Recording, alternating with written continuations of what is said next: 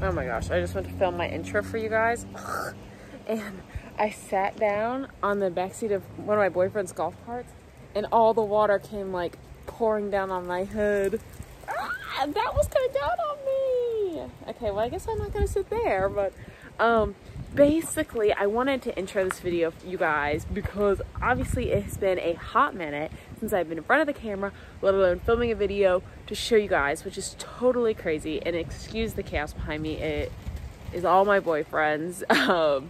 But I wanted to say hello, you guys, and kind of I want to explain this video because it's confusing. So what happened was over the last 6 weeks, I probably picked my camera up once a week and filmed tiny little snippets of vlogs and then forgotten about them.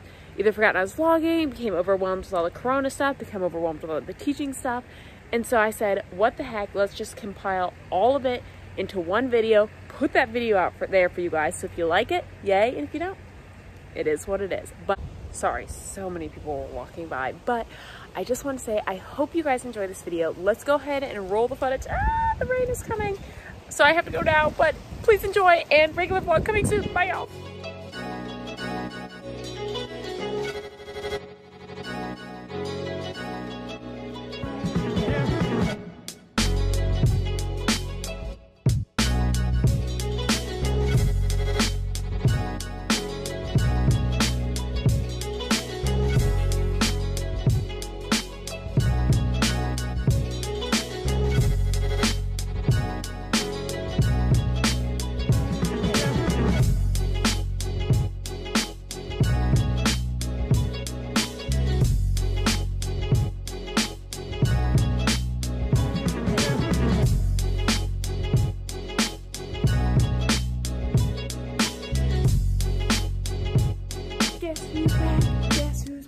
Guess who's back? Oh wow.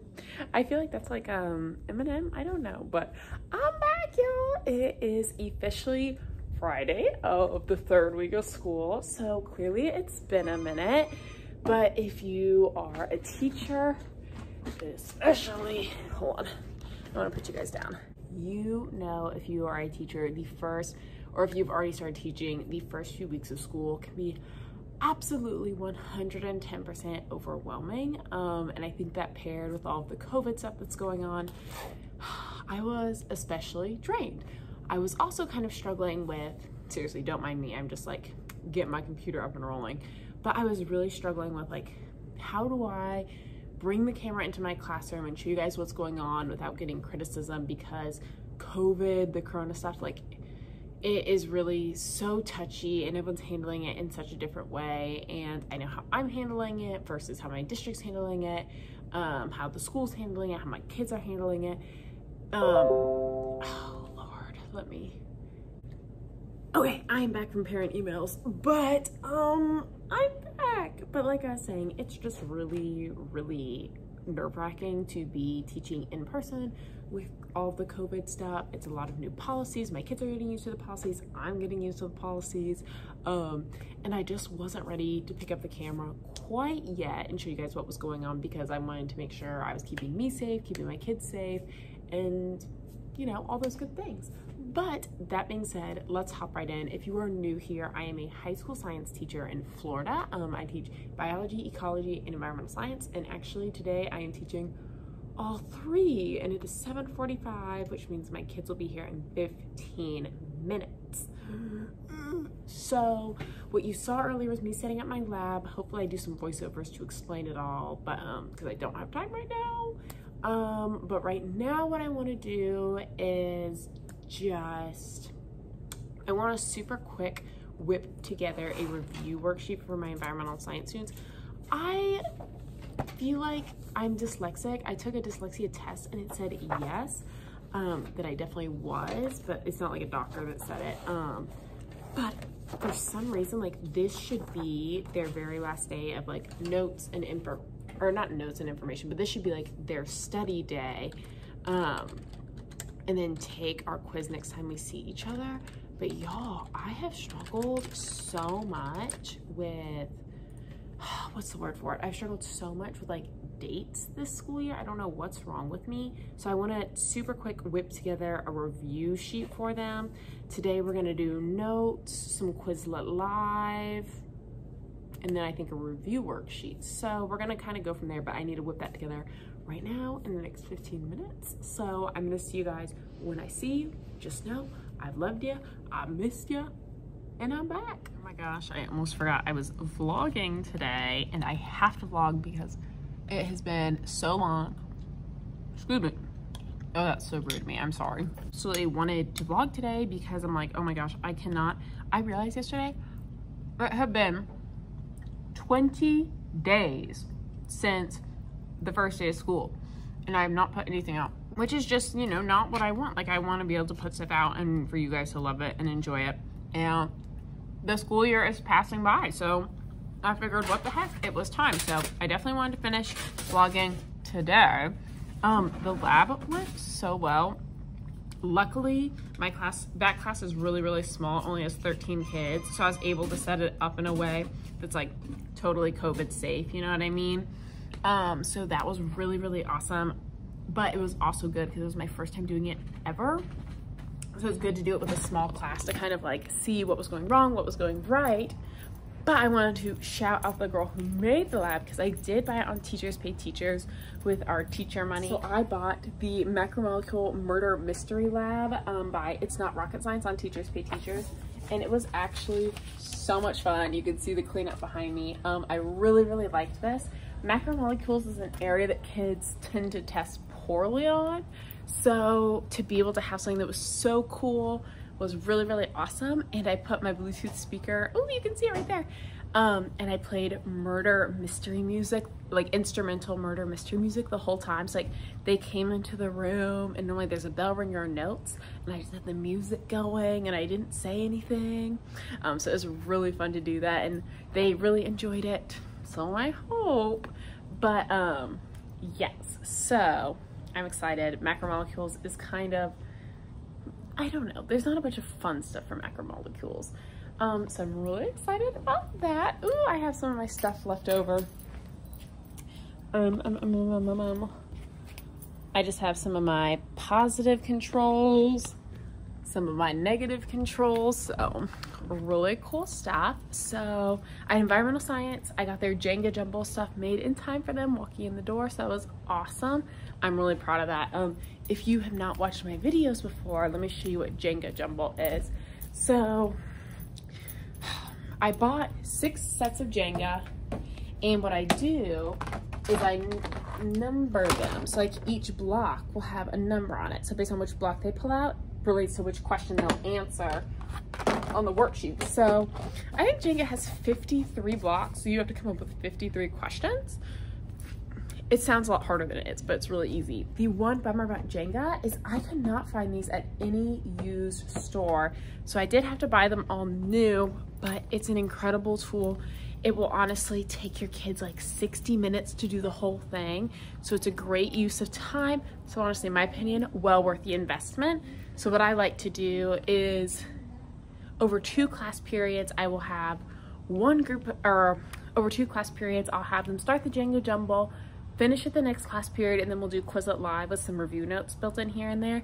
And then that's perfect, covers 2 whole class periods, great for review. The kids like it because they're games.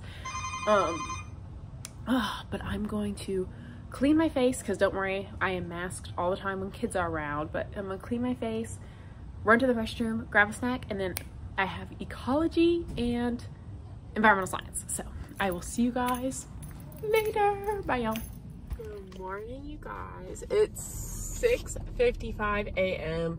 I just got to the town that I teach in, and I'm at Dunkin' Donuts. I'm so excited.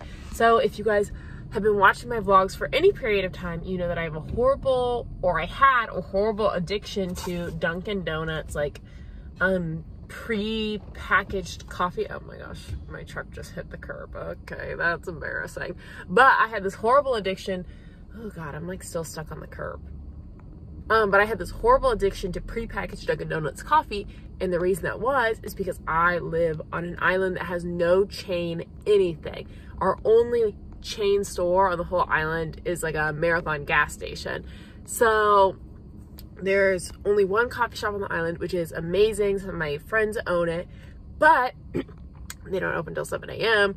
I leave the island at about 5:50 in the morning, 6 in the morning, whatever it is. So they're definitely not open yet.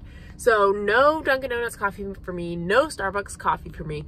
But the town that I teach in does have a Dunkin' Donuts. So this year I've been working really hard not to buy any of that Dunkin' Donuts coffee from the gas station. You know, okay, hold on, curb, fighting the curb. Oh, yes, wait, I must still be on it. Okay, hold on. Dunkin' Donuts, how's it going?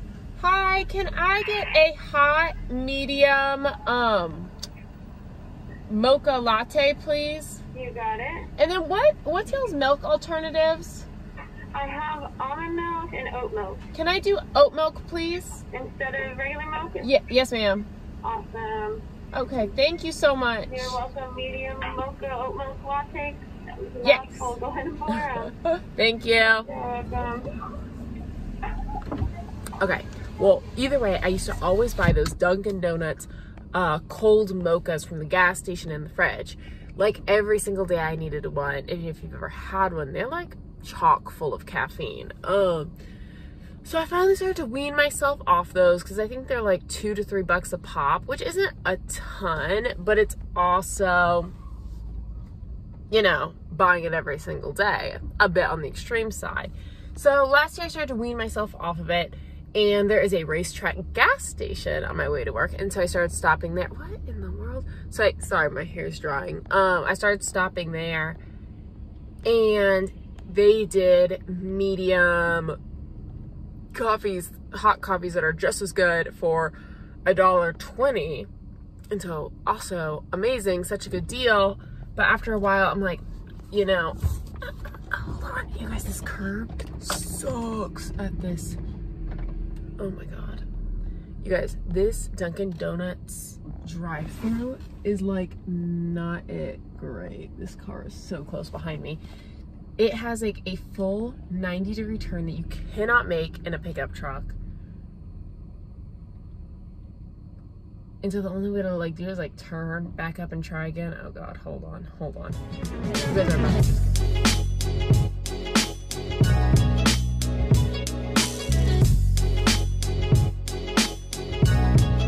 officially on Friday of week 5. So you might be saying, what the heck, Hannah? Where have you been? Well, honestly, we are doing full in-person teaching, which has been, well, we've been doing full in-person teaching and teaching online classes for students who want to be virtual, and that's a little too much.